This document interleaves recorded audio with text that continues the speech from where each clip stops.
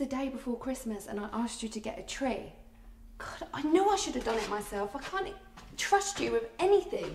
They do it because they're hurting on the inside. They've never been loved like you.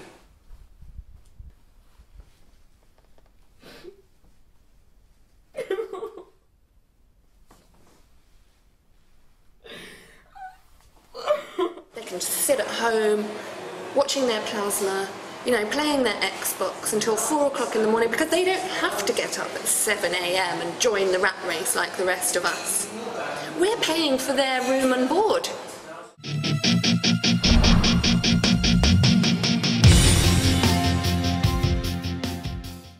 Oh, don't lose any sleep over it, love. Daniel's a nasty piece of work. It wasn't attempted murder though, was it? What's the matter with you, love? You haven't been much of yourself recently. Is there something you need to tell me?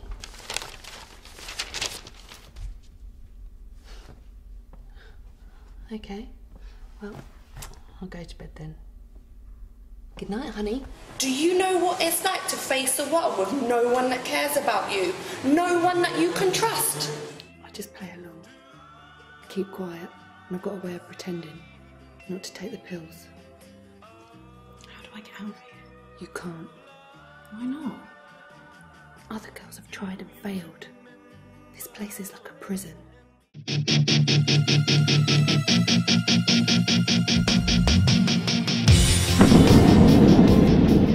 Neve, these people, they aren't unemployed because they can't get jobs.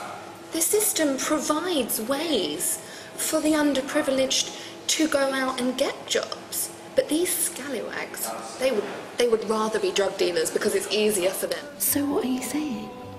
Are you saying they're cloning us or something? I don't know. All I know is I have to get out of here and I have to get home to my family. They could be in danger.